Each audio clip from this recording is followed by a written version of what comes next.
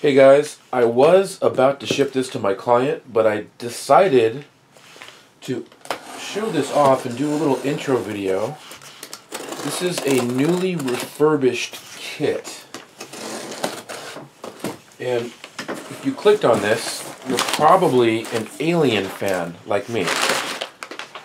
So let me show you what this is all about. This is the remastered, retooled ALIEN Flamethrower.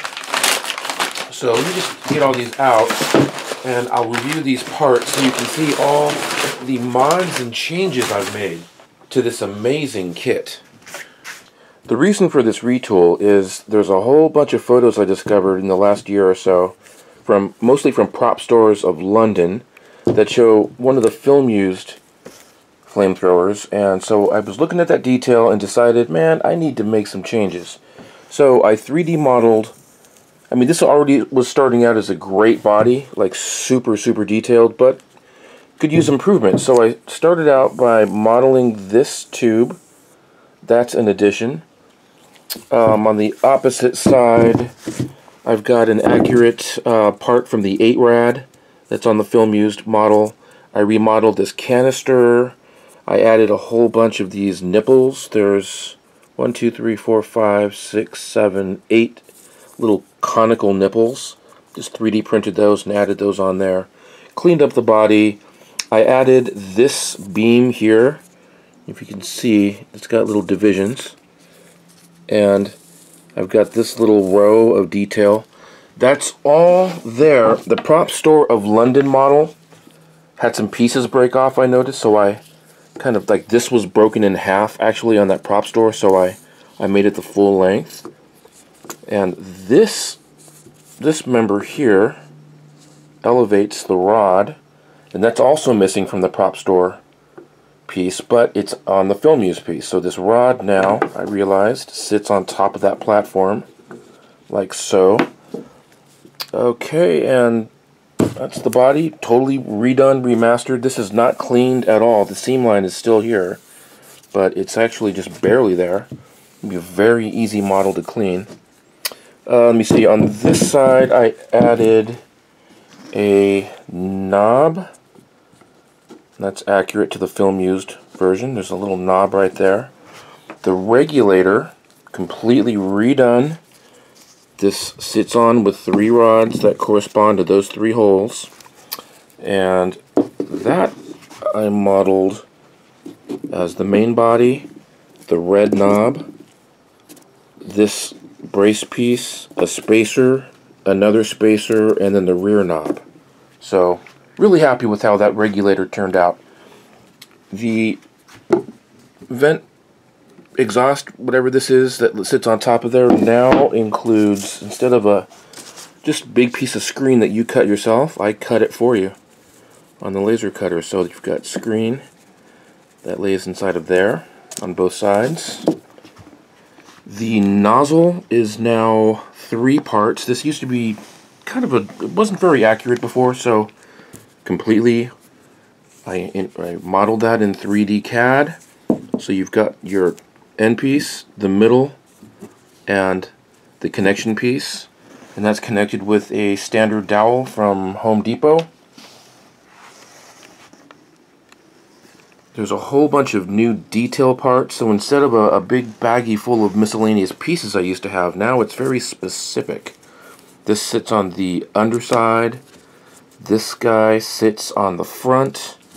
The triggers are now separate pieces, just like the film used one. So instead of there being a modeled in trigger, this one will bury inside the body.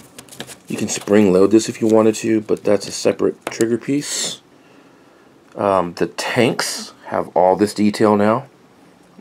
I studied the film used prop really close and noticed that on that one of those tanks there's a detail that looks like this, with a little plate that sits on top of that, and then on the white tank this sits on one of the sides, and then this guy sits on top of those holes with a little spacer. This little guy, I noticed in one of the prop store photos, he lives right behind that piece. So he lives right there. Never saw it before, but I noticed it and modeled it, printed it, part of the kit. There's also faux washers. These go towards the rear like this, and there's two hex bolt heads. Those live about there. Let's see, the tank is still a standard piece of PVC. Includes laser cut end caps and front cap. As a little treat, you can use this or not, but it's the Weyland-Yutani logo. And when I build mine, I'm going to put this at the back. I don't think that's not screen used or anything. It's just a little fun little extra detail. So vinyl decal goes there. There's a hose. This little dude. Again, I had to piece this together because the prop store model is missing this, but I saw it in one of the really blurry reference photos. But this hose doesn't end there, it continues. So this needs a little bit of a trim, but it continues and it pushes right into that spot right there. True story. Here's a little hose connection. This goes at the bottom, I think, of the red tank.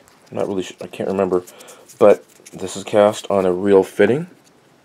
These guys are cast very, very lightweight. This thing is barely here, but it's really strong. It's cast with a urethane skin and then a urethane and foam matrix interior. So, super, super duper strong. And very light. The rest of the supplies and hardware for this kit can be found at any box store. But for an added cost, I can do all the shopping for you and even trim these pieces. That's two dowels that go onto the front nozzle. This is a spark plug boot that goes onto the emitter. Hosing. There's some hosing that details one of the sides. There's a thick piece of hose that connects the emitter to the vent. And then you've got a long metal tube that connects the tank to the underside of the body. Outside of this, you'll need a 2-inch black webbing and attachment hardware. That's all easy to find on Amazon. Okay, I think that is it. It's a pretty basic kit. I'll be filming a tutorial for this in the coming weeks. Make sure you hit subscribe to get notified when that video goes live. And thanks for checking out the Alien Nostromo Flamethrower.